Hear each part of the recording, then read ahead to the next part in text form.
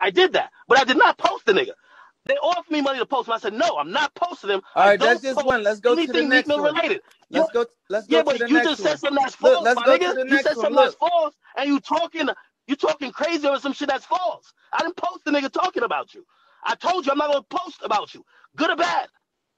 So now you come in here with some incorrect information. Like right now, look, Akademiks. If we was in a room and you was talking to me like that and you screaming like that, that would not take place. What you doing right now, what you do on the internet, the way you do it, not a realistic thing. Like, listen, he just get this point across.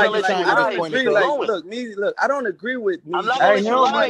I feel as though, like, look, if you stir up a beef and somebody dies, you are a part of that. That's a conspiracy to that beef.